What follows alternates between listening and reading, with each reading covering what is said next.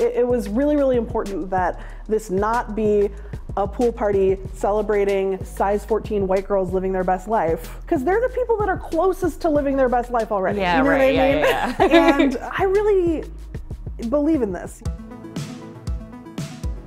We're here to talk about Shrill, your new show based on your book. Give us the elevator pitch. Shrill is a half-hour comedy on Hulu that is about a fat woman in her 20s trying to figure out how to live a good life in the body that she has. You know, we're really taught that you have to change your body and conform to a really specific, narrow, literally narrow body type to have a good life and to be happy and to have a career and be fulfilled, and that's not true. And this is the story of our main character, Annie, discovering that that's not true. Because there's so few representations of fat women on television that are realistic and not like terrible garbage. Did you feel representation pressure and like pressure to get it right? Yeah, for sure, but not pressure. I mean, it's an opportunity. When people criticize me, which happens a lot, often it's like, oh God, shut up about being fat already. Yeah, we've heard it, we know.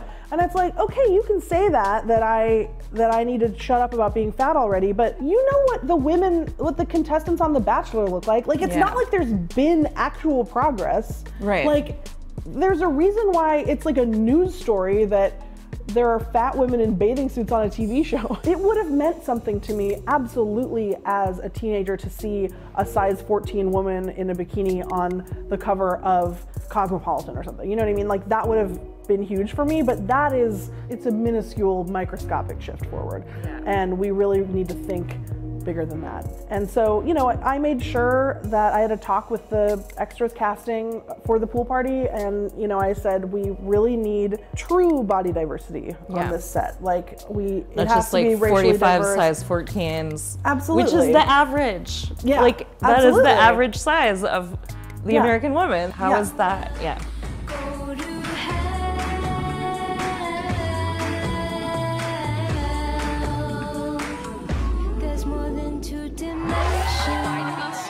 You know, I'm not trying to make something hot and marketable or whatever. Seriously, like, this means something to me, and people always get it wrong, you know? And I don't know that we did it perfectly, but I wanted to do the best job that I could. Yeah. You know? You know, when people sort of boil it down to just like representation, it's like, well, what does this look like? What are the real stakes? How can we make it so everyone equally has an ability to, like, live their best life or not live a life of misery because this stupid socio-political bullshit is keeping us down. Yeah, like, I mean, there are real, you know, systemic issues that are bigger than, do I have the confidence to go dance at the pool party? Like, that means a lot, but we just have to not stop there. Do your research and learn about other people's lives and the things that are making their lives smaller and more confined and less fulfilling.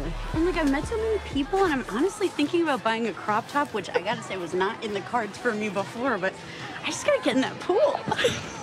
One of the things that really was affecting, aside from like, wow, never seen this before, there's no self-consciousness other than this sort of arc that Annie goes through. Just watching 80 shoot it, I cried and cried. And like, you know, we got to actually have that party because you had to have all those extras there in their swimsuits, like eating nachos and dancing. It was so, so fun and so special. And you could really feel, you know, that the people there, the extras in the pool party, were to some degree going through that same process that 80 goes through in the episode, where it's like, oh my God, it's so liberating to be in this group of people and see everyone's bodies and see everyone having a good time. And it was really, really special. Yeah.